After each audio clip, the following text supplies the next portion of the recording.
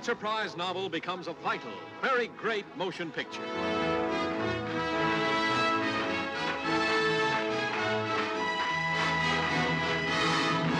The story of a ruthless big shot, Willie Stark.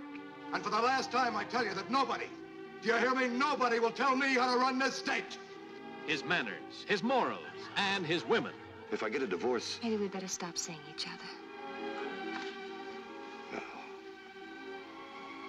No, we won't stop seeing each other, will we? No.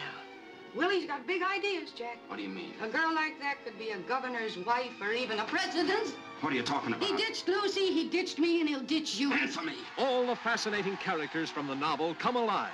Tom Stark, the big shot son, who went for the girls. Jack Burden, Tiny Duffy. Adam Stanton, who believed in a sister's honor.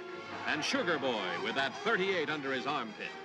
Now listen to me, you hicks. Yeah, you're hicks too, and they fooled you 1,000 times, just like they fooled me. I'm gonna stay in this race. I'm on my own, and I'm out for blood. Jack Burton, Willie Stark's hatchet man. I asked you, how did you find out? You know, Judge, dirt's a funny thing. Some of it rubs off on everybody. If Adam finds out, it'll be easy to prove a Stanton is no different than anyone else. Willie was right. Man is conceived in sin and born in corruption. There's no God but Willie Stark. I'm his prophet and you're his... Gamblers and crooks fought for his favor, but a fearless few risked ruin to destroy him.